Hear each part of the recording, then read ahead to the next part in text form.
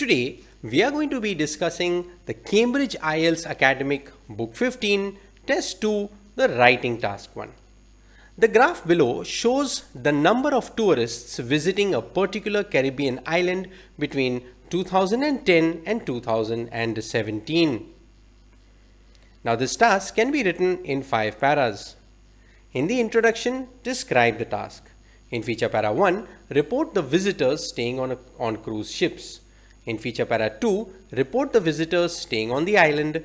In feature para 3, report the total number of visitors, and in the overview, make major comparisons.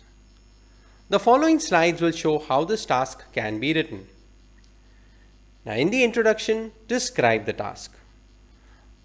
A line graph provides information related to the number of visitors who stayed in different accommodations in a certain Caribbean island between 2010 and 2017.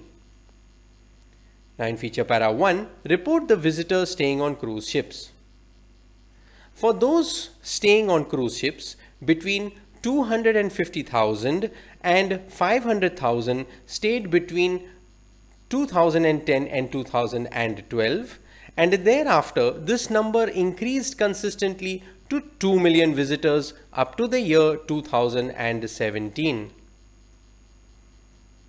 Now in feature para 2, report the visitors staying on the island. For those who stayed on the island, there were 750,000 visitors in 2010 and 2011, and their numbers ranged between 1.25 and 1.5 million between 2012 and 2017. Now in feature para 3, report the total number of visitors. And lastly, about 1 million visitors visited the island in 2010, and this number increased to about 2.75 million by the period 2015 and 2016.